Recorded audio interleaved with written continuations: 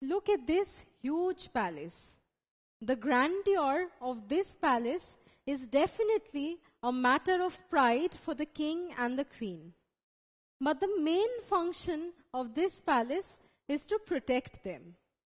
Similarly, the corolla of a flower provides protection to the androecium and the gynoecium of the flower.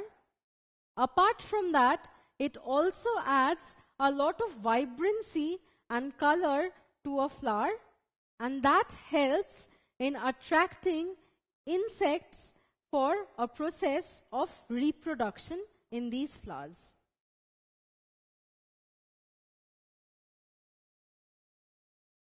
Look at this flower. See, this part is known as the corolla. So what is the corolla made up of? Well, the corolla is made up of individual leaf-like units which are known as petals.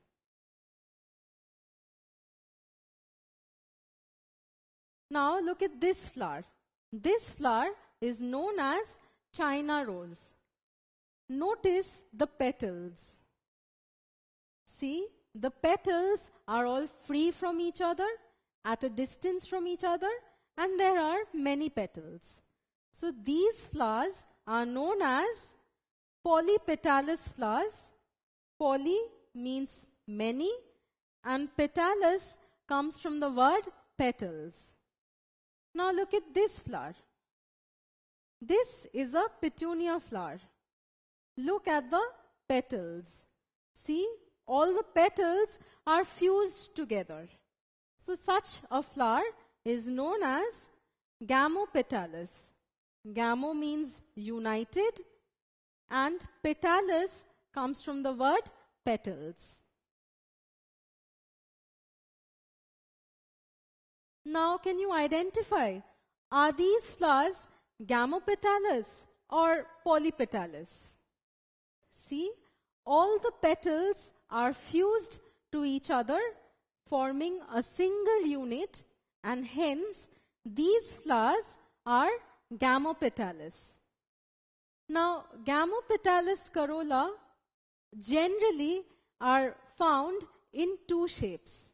They can either be funnel shaped, like in the case of datura, or they can be pipe shaped, like that of a pipe vine.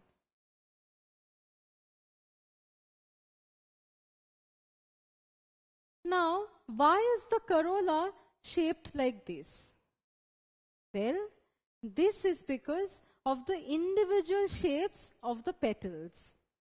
If you notice the petal of a datura, you will see that it is broad at the top and it tapers below. And hence, the corolla is funnel shaped like this. But in case of a pipe vine, which is pipe shaped, if you see an individual petal, see, it is almost uniformly shaped.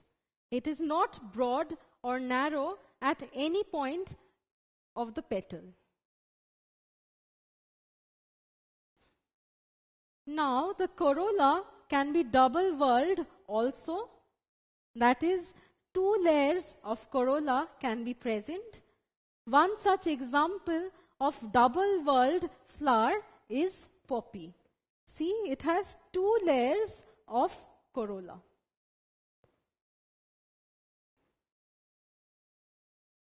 So, the main function of corolla is to protect the inner portions or the male parts and the female parts of the flower.